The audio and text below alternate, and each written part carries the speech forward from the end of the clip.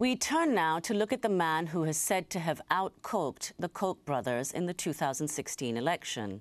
His name is Robert Mercer, a secretive billionaire hedge fund tycoon who, along with his daughter Rebecca, is credited by many with playing an instrumental role in Donald Trump's election. Trump's chief strategist, Steve Bannon, said, quote, "The Mercers laid the groundwork for the Trump revolution. Irrefutably, when you look at donors during the past 4 years, they have had the single biggest impact of anybody, including the Kochs." Before Bannon and Kellyanne Conway joined the Trump campaign, both worked closely with the Mercers. The Mercers bankrolled Bannon's Breitbart News, as well as some of Bannon's film projects.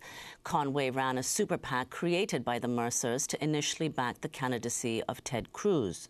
The Mercers also invested in a data mining firm called Cambridge Analytica, which claims it has psychological profiles of over 200 million American voters. The firm was hired by the Trump campaign to help target its message to potential voters. While the Mercers have helped reshape the American political landscape, their work has all been done from the shadows. They don't speak to the media and rarely even speak in public. During the entire presidential campaign, they released just two statements. One was a defense of Donald Trump shortly after the leak of the 2005 Access Hollywood tape that showed Trump boasting about sexually assaulting women. The Mercers wrote, quote, "We are completely indifferent to Mr. Trump's locker room braggadocio." They went on to write, "America is finally fed up and disgusted with its political elite. Trump is channeling this disgust, and those among the political elite who quake before the boombox of media blather do not appreciate the apocalyptic choice that America faces on November 8th. We have a country to save, and there is only one person who can save it. We and Americans across the country and around the world stand steadfastly behind Donald J. Trump." Those were the words of Robert and Rebecca Mercer, 1 month before Trump won the election. Since the election, Rebecca Mercer joined the Trump transition team, and Robert Mercer threw a victory party of sorts at his Long Island estate. It was a hero and villains costume party. Kellyanne Conway showed up as Superwoman. Donald Trump showed up as himself. To talk more about the Mercers, we're joined now by Jane Mayer, staff writer at The New Yorker. Her latest piece headlined "The Reclusive Hedge Fund Tycoon Behind the Trump Presidency: How Robert Mercer Exploited America's Populist Insurgency." Jane is also author of Dark Money, The Hidden History of the Billionaires Behind the Rise of the Radical Right, which just came out in paperback. Jane Mayer, welcome back to Democracy Now! The beginning of the piece talks about a former colleague of Mercer's saying, "In my view, Trump wouldn't be president if not for Bob." Explain who Robert Mercer is.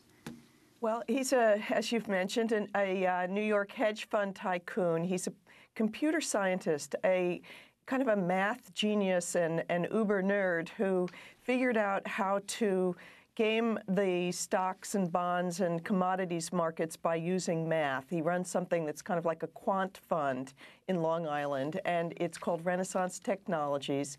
He's the co-CEO, and it just mints money. So he's enormously wealthy. He earns at least $135 million a year, according to Institutional Investor, probably more. And what he's done is he has tried to take this fortune and reshape first the Republican Party and then America along his own lines. His ideology is extreme.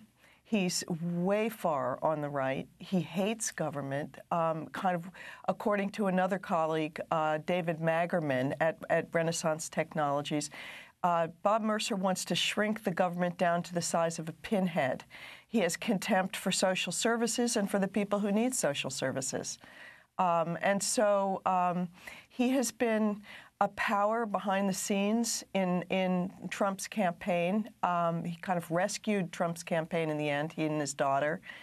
And, most people think Trump was the candidate who did it on his own, had his own fortune, and he often boasted that he needed no help and had no strings attached, and he was going to sort of throw out corruption. And in fact, there was somebody behind the scenes who helped enormously with him. Talk about that moment when you talk about them saving Donald Trump, which has become particularly relevant today. This was the time that Manafort was forced out as the campaign manager for Donald Trump. The campaign was in disarray. He was being forced out because of his ties to Ukraine and Russia and the money that was being revealed that he might or might not have taken. So take it from there. Well, right, and this was really Trump's campaign was floundering.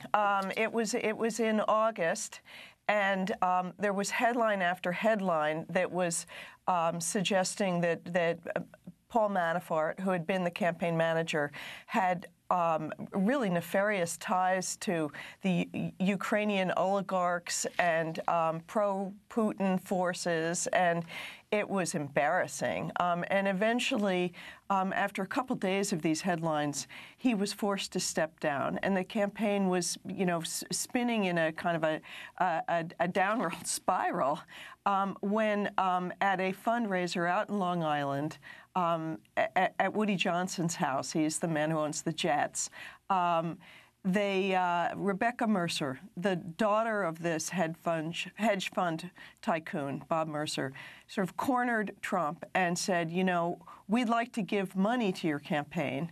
We'll back you, but you've got to try to, stabilize it. And basically, she said, and I've got just the people for you to do the job. And they were political operatives who the Mercer family had been funding for a couple of years, the main one being Steve Bannon, who is now playing the role to Trump. He's the political strategist for Trump. That's the role he played for the Mercer family prior to doing it for Trump. So these are operatives who are very close to this one mega donor. The other was Kellyanne Conway, who had been running this super fund, as you mentioned in your introduction, for the Cruz campaign that was filled with the money from the Mercers. And so she became the campaign manager. Bannon became the campaign chairman. And a third person, David Bossie, whose organization Citizens United was also very heavily backed by the Mercer family, he became the deputy campaign manager. So basically, as Trump's campaign is rescued by this gang, they encircle Trump, and since then they've also encircled Trump's White House and become very key to him. And they are the Mercer's people. Well, Jane Mayer, Rebecca Mercer, whom you mentioned, is known, described as the first lady of the alt-right. Now, you tried to get Rebecca and Robert Mercer to speak to you for this piece. What response did you get? Oh, I mean, it was hopeless, clearly, from the start. They have nothing but disdain for, the mainstream media. Robert Mercer barely speaks even to people who he works with and who know him. I mean, he's so silent that he has said often that or to a colleague, he said once, I should correct that he much prefers the company of cats to humans. He goes through whole meetings, whole dinners without uttering a word. He never speaks to the media. He's given, I think, one interview I know of to a book author, and who described him as having the demeanor of an icy cold poker player. His daughter, Rebecca Mercer, who's 43 and has also worked at the family's hedge fund a little bit and is a graduate of Stanford, she's a little more outspoken. She has been in fundraising meetings on the right. She has spoken up and very loudly and irately, actually. But she doesn't speak to the press. So I had very little hope that they would. Can you talk about when they first met, the Mercers, Robert and Rebecca Mercer, first met Andrew Breitbart, and what that progression was and how they came to be linked up with Bannon? Well, sure. The Mercer family, Robert and his daughter Rebecca, met Andrew Breitbart back, I think it was late 2011 or early 2012, speaking at a conference of the Club for Growth, another right-wing group, and they were completely taken with Andrew Breitbart. He was pretty much the opposite kind of character from Bob Mercer. Breitbart was outspoken and gleefully provocative and loved to offend people and use vulgar language just to catch their attention. And you've got this kind of tight-lipped hedge fund man from the far right who just fell for Breitbart big time. And mostly what he was captivated by, I think, was Breitbart's vision, which was he said conservatives can never win until we basically take on the mainstream media and build up our own sources of information. He was talking about declaring information warfare in this country on fact-based reporting and substituting it with their own vision. And what he needed, Breitbart at that point, was money.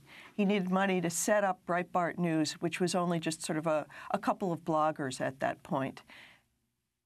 And talk about Breitbart News, about what the alt-right represented, whether we're talking about anti-Semitism or white supremacy, and why they were attracted to this. Well, I mean, you know, it changed. What happened was, I mean, it started as a Andrew Breitbart had helped the Huffington Post get set up, and his idea was that he was going to launch the Huffington Post of the right. And so he was setting it up, and his very close friend was Steve Bannon, and Bannon had been in investment banking. So Bannon got the Mercers to put $10 million into turning this venture into something that was really going to pack a punch. And they were just about to launch it in a big way. They were a few days away from it when Andrew Breitbart died. That was in March of 2012. He was only 43, and he had a sudden massive heart attack. And so this operation was just about to go big. It was leaderless, and that's when Steve Bannon stepped in and became the head of Breitbart News. And in Bannon's hands, it became a force of economic nationalism and, in some people's view, white supremacism. It ran, a regular feature on black crime. It hosted and pretty much launched the career of Milo Yiannopoulos, who's sort of infamous for his kind of juvenile attacks on women and immigrants and God knows what. You know, just it became as Bannon had said, a platform for the alt-right, meaning the alternative to the old right, a new right that was far more angry and aggressive about others, people who were not just kind of the white sort of conservatives like themselves. So they made a $10 million investment in Breitbart. They owned it, co-owned it. They became the sponsors really behind it. And it's interesting to me that one of the things I learned was that Rebecca Mercer, this heiress who's had no experience in politics, is so immersed in running Breitbart News at this point. I mean, her family is the big money behind it, that she reads every story, I'm told, and fly-specs, typos and, grammar and all that kind of thing. I mean, there is a force behind Breitbart News that people don't realize, and it's the Mercer family.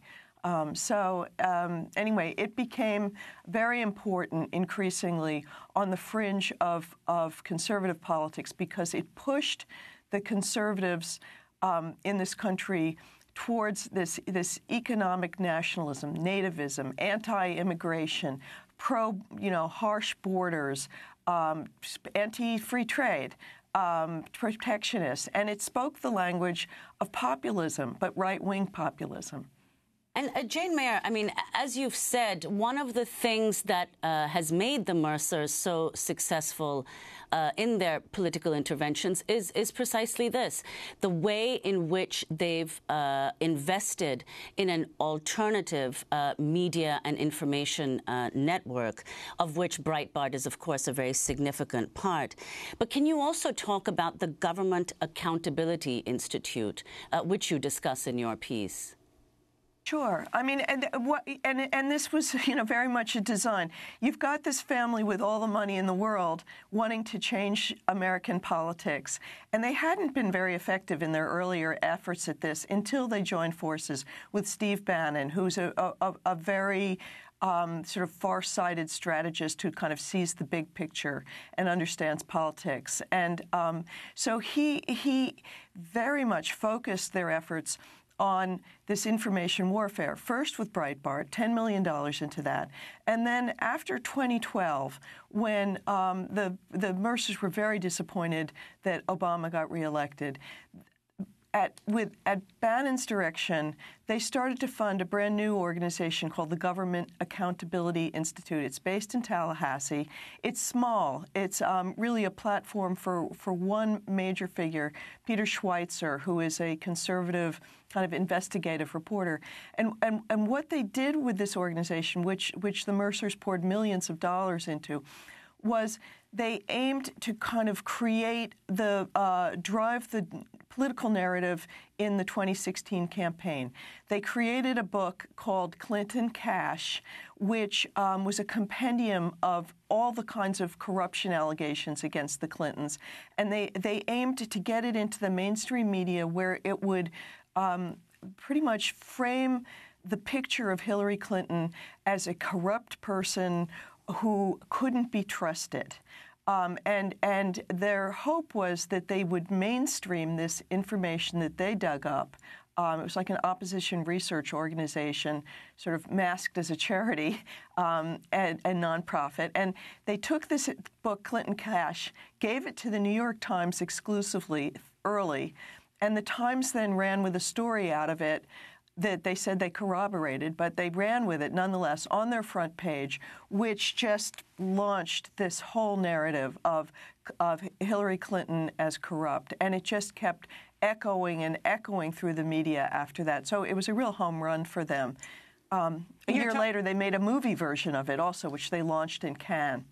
You're talking about Peter Schweitzer and as well the Mercers. What about Cambridge Analytica, in addition to the Government Accountability Institute, and also the Mercers' obsession with the Clintons, the whole issue that you write about? They're talking about their murderers. I mean, really, one of the challenges of writing about the Mercers for me was to figure out, okay, so they're big players. There are players in the Democratic Party who put in tons of money, too. They're not the only people who put money into politics, but they're maybe the most mysterious people who put money into politics. Like, nobody really knew, what do they believe? What's driving them? And so I was trying to figure that out. And what I finally was able to do was talk to partners and people they work with in business and people who've known them a long time, who paint this picture of them as having these really peculiar beliefs and based on kind of strange far-right media. Among their beliefs are that Bob Mercer has spoken to at least 3 people who I interviewed about how he is convinced that the Clintons are murderers, literally have murdered people. Now, you hear that out on the fringes sometimes when you interview people who are ignorant, but these are people who are powerful, well-educated, and huge influences in the country, and Bob Mercer was convinced that the Clintons are murderers. Okay, so he's driven by this just hatred of the Clintons, and coming into 2016 is determined to try to stop Hillary Clinton, and looking for a vehicle who would do that, who eventually becomes Trump. Jane Mayer, we're going to come back to this conversation. Jane Mayer is staff writer at The New Yorker. Her piece is The Reclusive Hedge Fund Tycoon Behind the Trump Presidency, How Robert Mercer Exploited America's Populist Insurgency. And her book is out in paperback, Dark Money, The Hidden History of the Billionaires Behind the Rise of the Radical Right. There is so much to talk about. Stay with us.